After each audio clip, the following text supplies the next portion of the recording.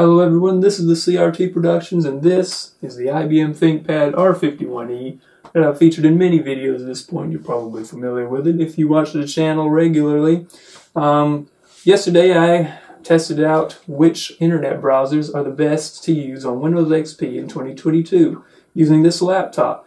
And on this channel I usually try to test things based on real physical hardware rather than just sandbox scenarios like VirtualBox, virtual machines, whatever. I like to test things on physical hardware, so that's what I did with this laptop yesterday. I installed some of the browsers that still support Windows XP, as well as the last versions of Google Chrome and Firefox that supported XP, and I tested out using my brilliant testing methodology, visiting 10 popular websites.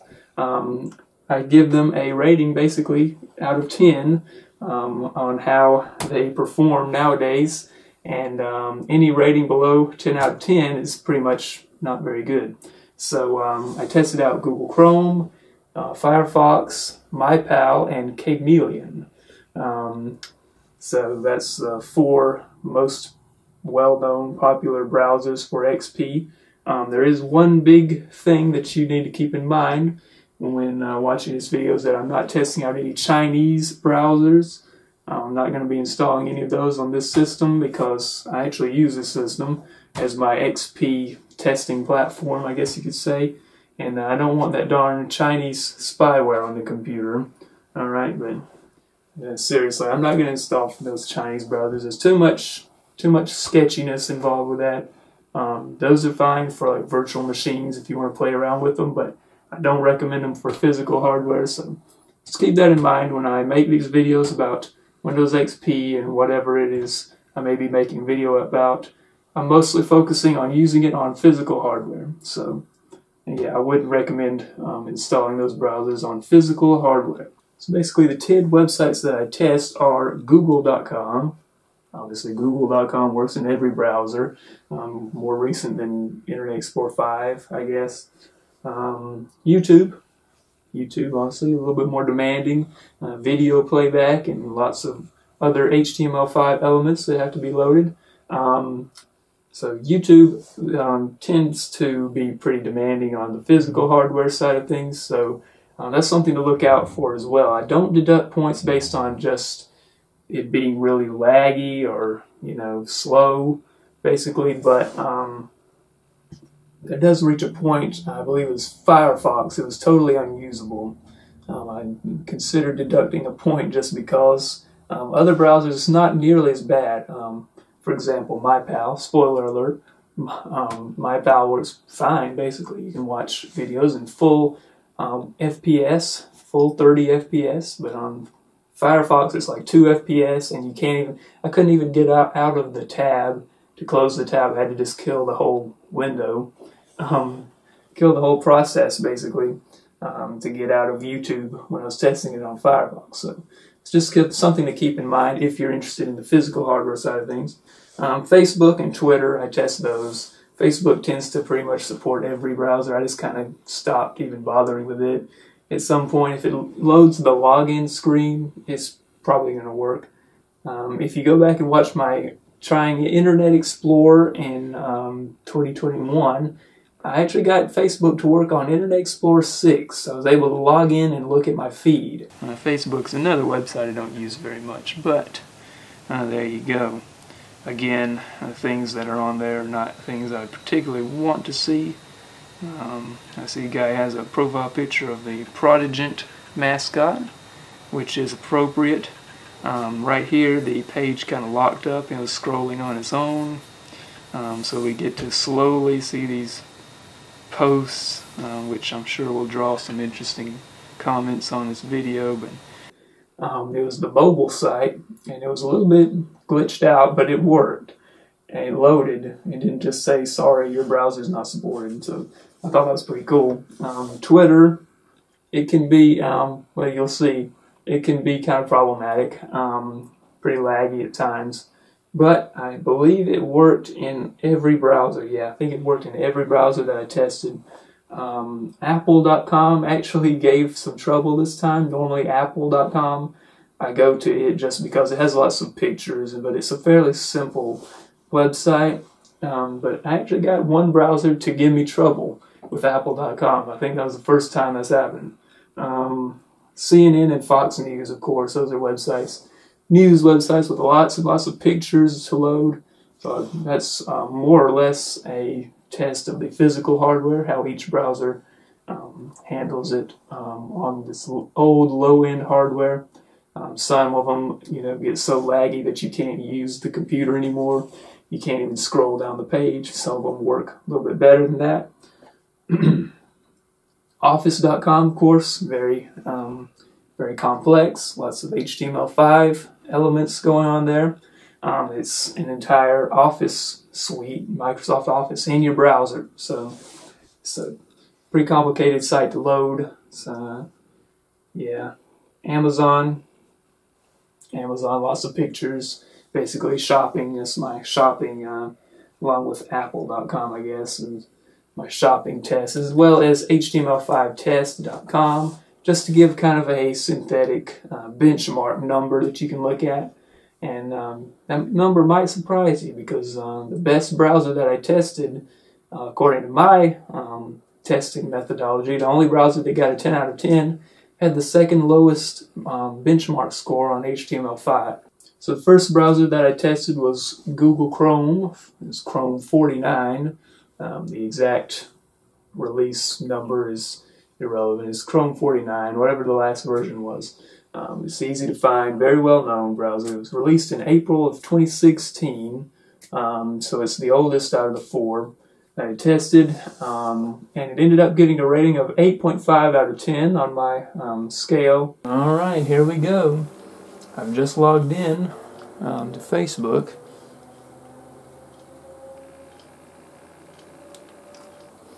And there it is. Facebook works. Got some interesting advertisements. I've got a new message, which is interesting. I don't use Facebook, but yeah, I use Facebook Marketplace, but not Facebook regular.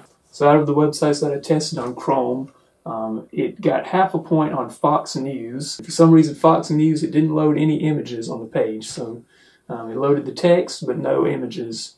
So I had to give it half a point on that, as well as Office.com. I test out Office 365. It's Microsoft Office in your browser, basically.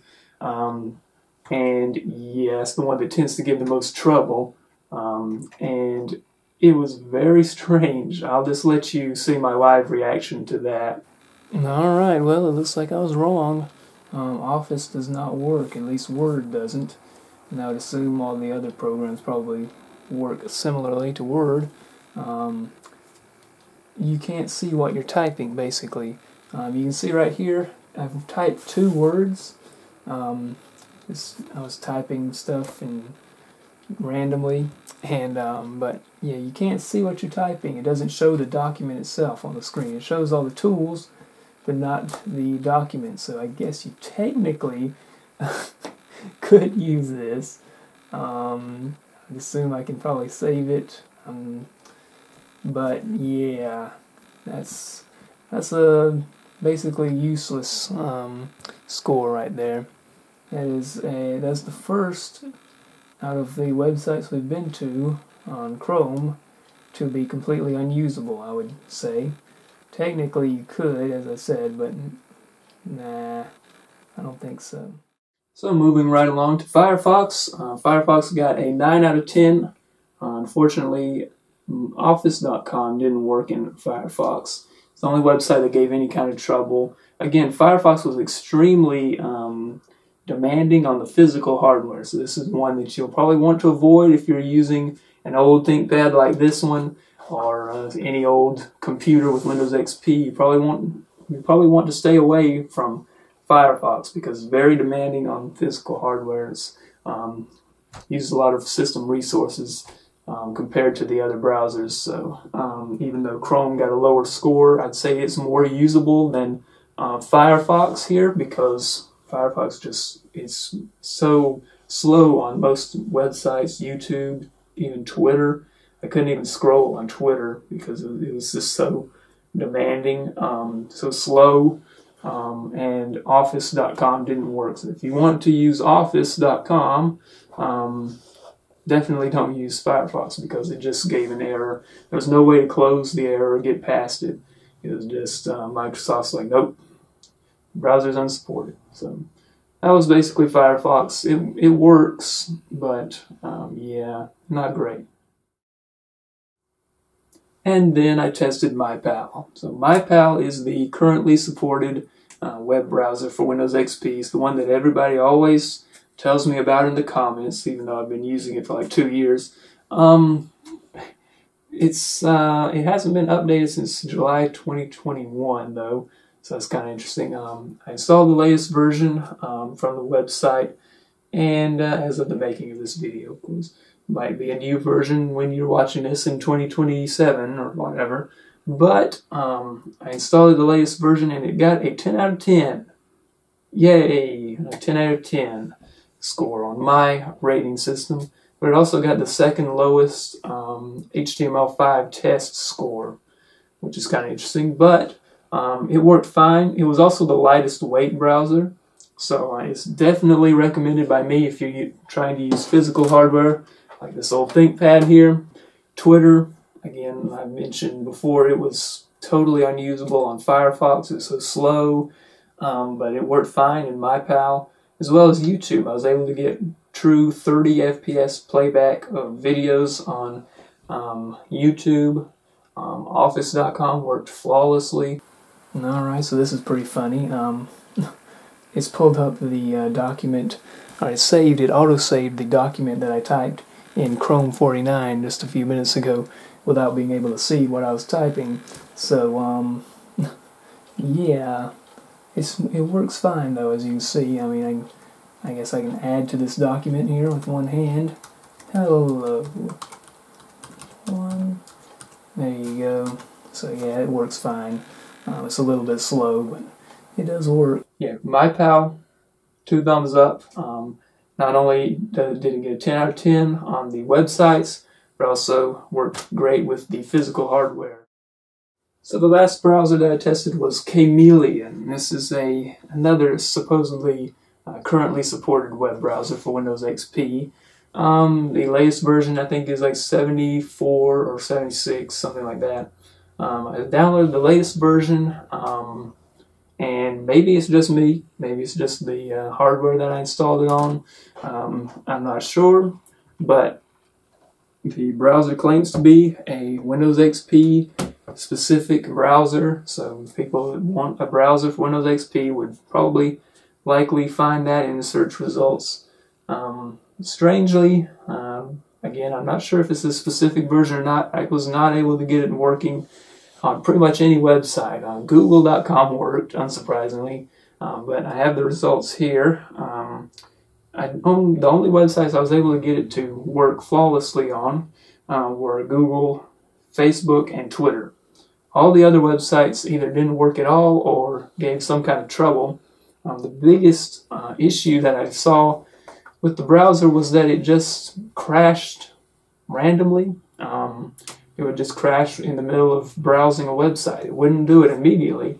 A couple websites it did do it immediately. Office.com, I remember it did it just immediately. You type in office.com, enter, and it would just show that pop-up that's like, do you want to send feedback to Microsoft or whatever? That little, it encountered an error or whatever. So that pop-up, and then it just closes. So, yeah, it was weird. Some websites, they would work fine for like 10 seconds. You would be scrolling through it or trying to use it. It was pretty slow when it was working. But it just didn't, it would just crash after a while. Okay. It just closed. I don't really recommend K-Meleon. It got the lowest HTML5 score on HTML5 test. So yeah, I'm not really sure about that one. I would recommend Mypal. That's basically the moral of the story right here. Mypal is the best option for Windows XP, especially if you're looking for one that works well on older physical hardware. So Thanks for watching, and stay safe out there. Alright, we're in 144p, but it's playing now, unlike in Firefox.